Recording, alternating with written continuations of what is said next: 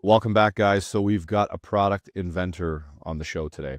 Have you guys heard of Aeroseal? Well, Aeroseal, if you haven't, is a product that gets blown into a duct and it seals the duct from the inside. It goes to all of the crevices and cracks and stuff like that that's in the duct and starts to seal it up. Now, we are talking to, on this podcast episode, this is a two-part series. We're talking to Dr. Mark Modera. He's the inventor of the product. He talks us through basically how he came to the idea of this and what Aeroseal is and how it works. This is part one. Part two, we'll get to that in a few days. This is the HVAC Know-It-All podcast. I'm your host, Gary McCreadie. As an HVAC contractor, we need to be insured, and it makes a lot of sense to have the same insurance company look after all our needs. Lambert Insurance Services has been protecting HVAC contractors since 2009. From general liability to workers' comp, bonding, commercial auto, and more, they've got you covered. Call Lambert Insurance Services for a free quote at 801-937-7030. Mark, so Aeroseal is something that I've had a customer use it for a specific use, and it seemed to help him. Now, I'll tell you how he used it, and we can talk about this technology from your perspective and building science and all that kind of stuff. But it was about a year and a half ago, he bought an old home, a century home, in an older part of a town, and he had a lot of air infiltration, air leakage. And he had somebody come in and use Aeroseal to go and fill all the gaps around the home and stuff like that. And he brought his air changes down from 14 or something like that to about 4 by using the product. He was not sealing the duct system. He was sealing the It wasn't the duct. He was sealing the envelope with it. Yeah. Okay. That they call that aero barrier, but that's fine. Oh, is that aero barrier? Okay, but is the product similar then? Yes, it's a very similar product. Okay, I could have sworn he told me it was called Aeroseal, but anyway, if I'm wrong on that, I will put my foot in my mouth and chew on it. I'm okay with that. Don't worry about it. They're always changing. You could have been called Aeroseal envelope, Aeroseal duct. They did that for a little while. I'm not sure what would have been in place at that time, but at any rate, he's sealing the envelope of the building. Was the building occupied? No, not when they did it. No. Okay, that makes sense then. He had occupied, meaning had furniture and all that inside the building? Oh, no. This was under construction. It was under renovation at the time. Because our applications, whether we've done a home that is occupied, not occupied meaning like furnished. Okay. And in that case, you do it a different way. You depressurize the house and you put the fog in the attic and it sucks it in that way. But if it's a major renovation, what I'm sure they did is they just fogged the inside of the house and pressurized it. Okay. Yeah. I believe that's how they did it. They had a blower door from what he told me. And basically they used the blower door to pressurize the home and release the aero barrier, if that's what it was. They released the sealant inside the house and pressurized it, and it goes out to the leaks, finds them, and seals it. Correct. Okay, so let's talk about the Aeroseal then for the duct, because that is sort of the conversation that I wanted to have with you, because duct leakage is a big thing, especially if it's leaking inside walls and ceilings and stuff that you can't get to easily. If it's under floors, stuff like that. I was at a home 2 years ago, and the lady was complaining that her heating bill was extremely high, and her home was maybe less than 1,000 square feet or somewhere around that size. And what was happening is that under the floor where her ducts ran, it was not capsulated, so it was cold down there in the wintertime relative to the space above. Was it a crawl space or a basement? It was a crawl space. Okay. And then into a crawl space. Got it. Yeah, so if you pick up the floor panel to look down, there was all kinds of, you could even feel the duct leakage in the partitions of the duct, where the duct was positioned together, like with the cleat, with S-cleat and drive cleat. You could feel it with your hand. So I said to her, I said, the Aeroseal could be a product to help you out, but you're also going to have to do something with this crawl space because your duct is not insulated and you're losing all the heat from your duct to the crawl space. So by the time it gets to your home, you've lost air pressure in your duct because you're losing it inside the crawl space, and you've lost heat because your duct's not insulated and your crawl space is not encapsulated. So anyway, I just wanted to bring that up as sort of a precursor to the conversation. Well, one comment about that is, interestingly, if it's sheet metal ductwork, which it sounds like that's what you're describing, Yes, as it opposed to was. flex. That means it's uninsulated. And so the biggest selling point for a bunch of our dealers in the Chicago market is they were not even selling energy savings. They were selling comfort. Because the other thing that happens is sheet metal ductwork leaks a lot more than flex duct. And so what happens is you lose enough of the air that each slug of air going through the duct system spends a longer time in the duct, right? The velocity is lower. If you leak 25% of the air, the velocity is lower. The air spends longer in the duct. So not only would less air make it into the house, but it would be colder in the winter and warmer in the summer. Correct. Yeah. Because what happens is it goes through too slowly and it sucks up all the heat in the summer or loses all its heat in the winter because it spends forever in the duct. So actually what we would do is we'd measure the temperature coming out of the ducts before we sealed it, and then we'd seal it, and then you measure the temperature afterwards. And not only did you get more air, but the air was warmer in the winter and colder in the summer. Okay, so does Aeroseal also insulate the interior of the duct? It does not insulate. It does not insulate, but what it does, if you think of the duct system as a heat exchanger, the slower you go through the heat exchanger, the more efficient it is. And you don't want an efficient heat exchanger with the outside, right? That's a bad thing, right? Correct. So by speeding up the airflow through the duct because of sealing the leaks, it's a less efficient heat exchanger with the outside. So without adding insulation, the temperature will actually improve. Okay, cool. So it doesn't add insulation. It just makes it that the air spends less time in it. Yeah, it just seals it. But I wanted to ask that question if there was any sort of value in doing it for the sheer fact that it may insulate. I got to ask these questions because that's how I learn. That's how my audience learns, right? So no, I was a professor for years, so I know the drill. Cool. Okay, so let's go back to, so what is your involvement with that product? From what I understand, you were one of the ones that brought it to the market. Is that correct? No, I'm the guy who invented it. You invented it. Perfect. Yeah. Okay. So basically, I was a scientist at a national lab. Okay. And this is now the early 1990s. And I had a grad student and I worked on it for 4 years and we got it to work and he got a PhD out of it and we got a patent for it. And then I was a staff scientist at a national lab and I didn't know anything about business, but turns out nobody wanted to license the technology from the lab. And so either it was going to die or I had to go do it myself. So basically I became an entrepreneur. So I started a company in 1997, starved for 4 years, then sold it to United Technologies, a Carrier Corporation, in 2001, and then worked for them for a while, decided I didn't like that, went and became a professor, and then somebody approached me about taking it back out of Carrier and starting it up again. And so I did, and that's Aeroseal, as you know, right now. They've been around since 2010, but I started the company and made up the name literally in 1996. Okay. I would like to get a few minutes of background on that. So obviously when we go to invent something, we are doing so because of a problem that's existing in a marketplace. Sure. And I can give you the spiel. I've done it a million. Perfect. So what happened was I'm a scientist at a lab and we were doing research. Actually, this is going back even further. 1978, I was a grad student.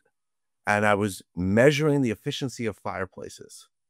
So you basically would take a house and turn it into a calorimeter. Basically take a bunch of little electric resistance heaters, heat the house, and then turn on the fireplace and watch what happened to the use of electricity by the heaters.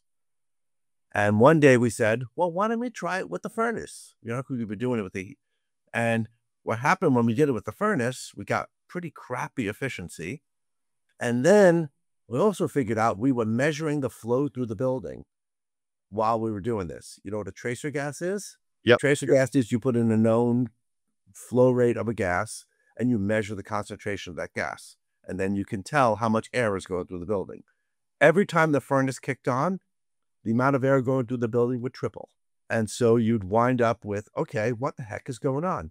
And then it was like, oh, we figured out how to be duct leaks. So then actually roll forward a number of years and I convinced people to give me money. When you're at a lab, all you do is things that you get people to pay you to do. So I convinced them to give me money to do a study in Sacramento on 31 houses where we measured carefully the energy use, HVAC energy use in these houses. We then seal them, and then we measured it afterwards. And with duct sealing, we were getting like an 18% roughly savings. Interestingly, you might like this, being an HVAC guy, the savings for heat pumps was 35%. And the magical reason for that was that a heat pump is basically two pieces of equipment in one box. It's a heat pump, and electric resistance backup. So when the load is too high, it switches from heat pump to resistance backup. But by sealing the ducts up, the load went down, and we got rid of virtually all of the electric resistance backup. So that's why the percentage savings was so much larger. And can I ask you what climate that was when you got rid of the electric backup? California. Okay, so what is sort of the design temperature in Sacramento there? I mean, I guess it doesn't really get that cold in Sacramento, right? Well, it'll get to the 40s for sure. And it'll often in the middle of the winter hit the 30s. And in the summer, it gets pretty hot, right? It'll be 100 degrees outside in the summer. Okay. And I don't remember anymore. This is 1991. I have the papers. I could find it. But basically, I don't remember how much of our testing was winter versus summer because we did both. Okay. Let me ask you this. Have you kept up with the advancements in heat pump technology these days and how we can use them in cold climates and all that kind of stuff? Sure. I'm quite familiar with that. Okay, cool. So I'm actually on the advisory board for Daikin Corporation. Oh, are you? Amazing. Cool. Yeah. Very, very cool. So this technology is... But actually, I'm going to pause you for a moment because there's one key fact missing. When we did it that time, we did it with regular guys crawling in the attic, peeling back insulation, and putting Pookie on or mastic on the leaks. That's how we did That's where I was going next, but go on because you might answer some of my questions. So that's what happened to that study. So we do the work, we publish the study, and I thought I was a hero, right? Because I got all the savings. And then the dealers, the contractors, basically said, we will never do this again because my guys hate this work because they have to crawl around in the attic and blah. And it must have been in the summer because I remember they would complain about the hot attics. So what happened was after that, so the problem I'm trying to solve is, okay, how do I go about making it that it's not such horrible work to do this? And I thought about going from the inside. So I looked for technologies to be able to seal from the inside. And there's a company called In Situ Form, and they use for sewer pipes. They inverted cylinder, they roll it out in a sewer pipe and reline it. Okay. Then there were these little like rolling things that would tape the inside of gas lines. The problem with both of those is that they can't deal with Y's and T's and all of that kind of stuff. It's a mess. All right. So then I saw something in the paper, in the Sunday paper in San Francisco. These guys, they had this big full-page ad for blowing this stuff in your duct system, for getting rid of dust mites and blah, blah, blah, blah, blah. It was air quality. And then fine print at the bottom, it says, and it seals the leaks. So I invited them to my lab, built the duct system for them, said, here, show me. And it didn't work at all.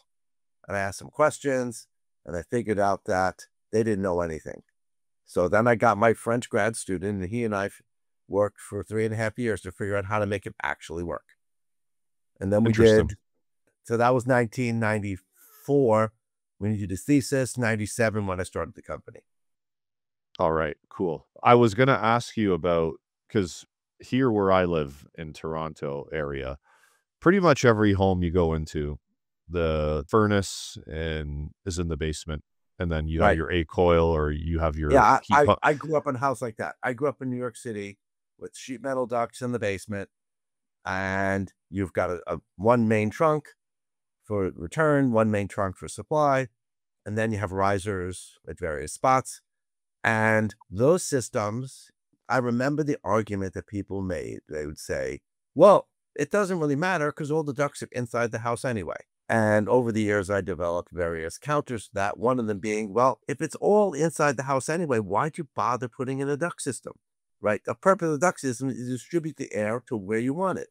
Exactly, yeah. And so if you're losing, and literally those systems on average were leaking 25% on the supply side and 25% on the return side. And so, like I was saying before, the temperatures were terrible coming out of the grills, and the flows, particularly in the furthest grill. You cannot get heating or cooling out, to the furthest bedroom. right? Because the air spends too much time in the duct to get there. And so those buildings, and there were papers that we wrote, this is going back 30 years, right? We did papers that looked at savings from duct systems in basements and looking at how much got lost through the walls of the basement versus came back into the house. And depending upon where your insulation is, you have insulated basement walls, you have insulated basement ceiling, blah, blah, blah, blah, blah. There's actually... So where I was going to go with this is just because I was going to say most of what I see here in my area, everything is taped. Really, in the residential side of things here, I don't see much mastic going on ductwork, but I know mastic gets used quite a bit. What I was going to ask you, from obviously because you were saying when you did this study, the guys did not like getting up in the attics and doing the duct sealing and all that kind of stuff because it was time consuming and all that. Like the advantage of using a product like Aeroseal is we don't have hard labor to get this done. We don't need to go around and tape or paint mastic on. It gets blown in from the inside. Or even get to the top side of the ducts. Think about the ducts being underneath in your basement, right? Think about trying to get top side and seal those leaks. So how long does it take? So how long does it take from start to finish for the average home, the average duct system? How long does it take to get that stuff in until it's ready to actually be used and for the end user to have comfort in the home? Okay. So there's two applications. There's new construction and there's residential. And what I can tell you is that in new construction, they can do as many as 4 homes in a day. So they'll set up the system and they just go down in this construction process. And in one day, a crew of 2 guys will seal 4 homes. On the other hand, in existing homes, a lot of times they do 1 home a day. Sometimes they do 2 homes a day, but they don't get faster than that. And most of it is sort of the drive time to get there, take the equipment out, set it up at the house, and blah, blah, blah. That's why in new construction, they could be prepping one while they're sealing the other one. So it becomes much more efficient. But in terms of the process of say you're set up, right? You're all set up and ready to go. How long does it take from start to finish to make sure all the ducts are sealed? Probably on average is about an hour. Okay. Yeah, that's decent. And what's cool about it, this is like, all right, I'm a nerd. What's cool about it is it actually tracks the process as it's sealing, and you can watch it. So you actually monitor duct leakage as it's being sealed? Correct. Right? Okay. Because what you're doing, you know how much flow you're putting in, you know what the pressure is in the duct system, so you can calculate the leakage every second. And then it just makes a little graph, and the technician can see it seal. And what happens is it starts out really fast, and then it slows down as it gets near the end of the process.